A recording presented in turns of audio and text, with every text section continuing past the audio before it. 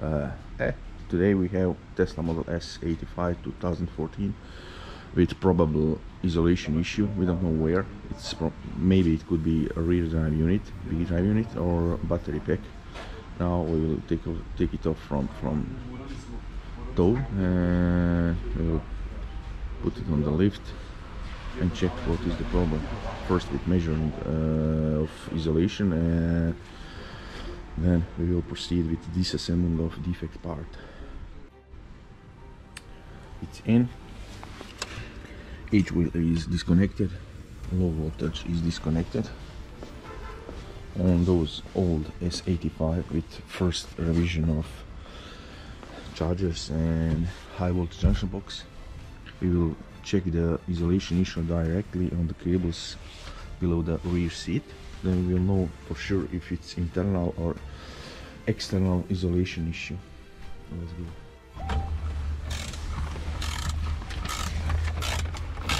Isolation measuring test passed.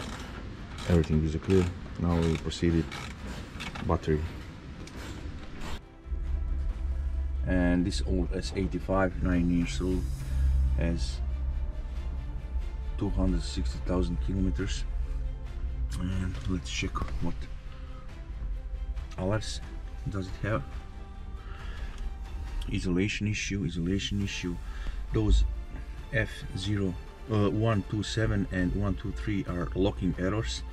In those conditions, this is mandatory to change the battery pack. It's not possible to repair it even in Tesla, but we found solution to reprogram BMS after we repaired the cell voltage sensors and BMBs.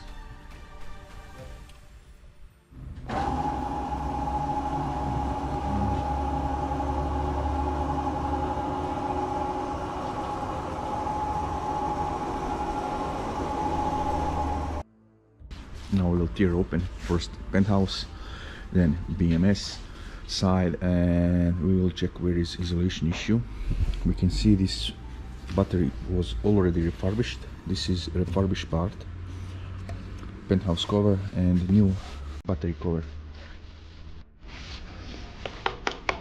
And the main tool for battery repair is hammer and this thing.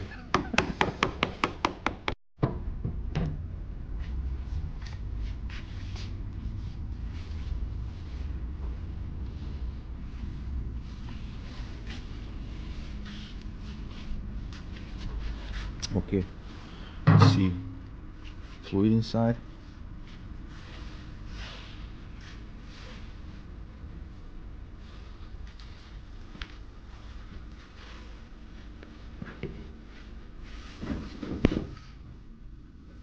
Yeah, it's full of fluid. This is probably issue with the front part of the battery pack.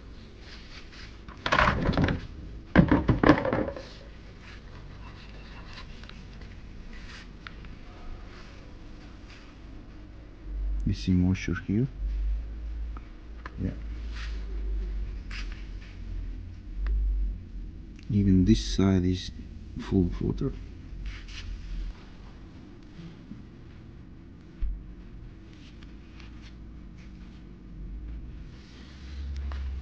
So what we will disassemble the first blocks 7 and 8. I mean 8 and 9. We will take it out. We need to clean the water and check where is the problem, where is water getting inside.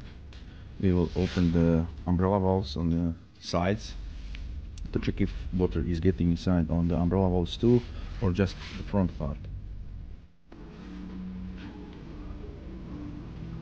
Yeah, this one is full of water. This is block 7 damaged 100%. This one too.